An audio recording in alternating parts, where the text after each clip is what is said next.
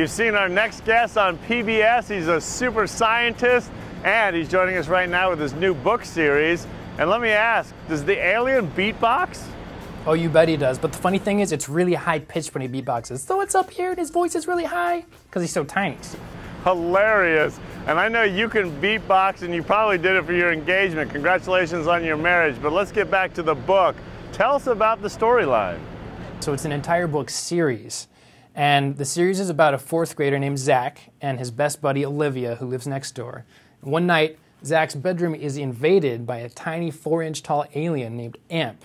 Now, Amp is a scout sent from a faraway planet to try to scout out Earth for takeover, but it turns out there's a huge miscalculation of scale, and humans are about 20 times bigger than expected.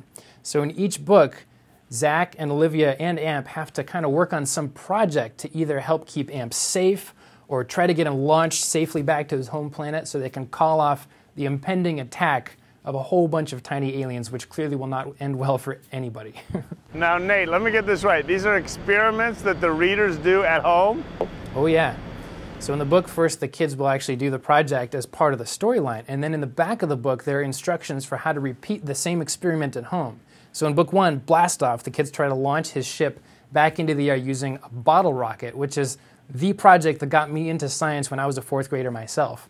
So in the back of the book, you'll find instructions on how to take a 2-liter bottle, put some fins and a nose cone on it, and then pressurize it using a bike pump so you can launch it up to over 100 feet in the air. Nate, I'm curious, what kind of advice would you give to parents that have those curious young kids that might like to explore science? Don't be too afraid of them hurting themselves a little bit.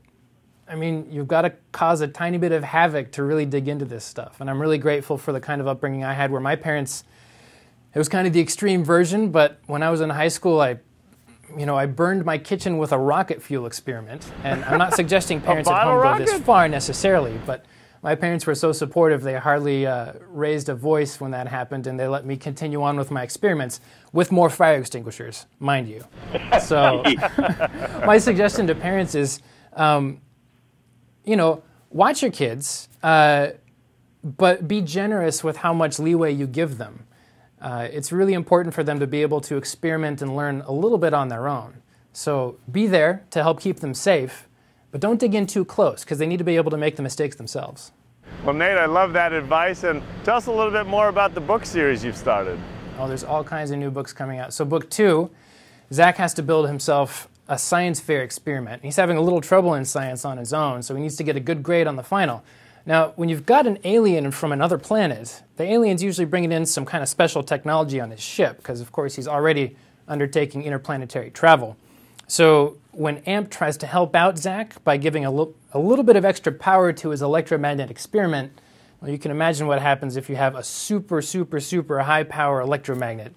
The building starts coming down during the science fair. Things get pretty exciting pretty fast. So all kinds of adventures unfold in each story. I know a lot of kids are going to be excited not only to read it, but participate along with the series.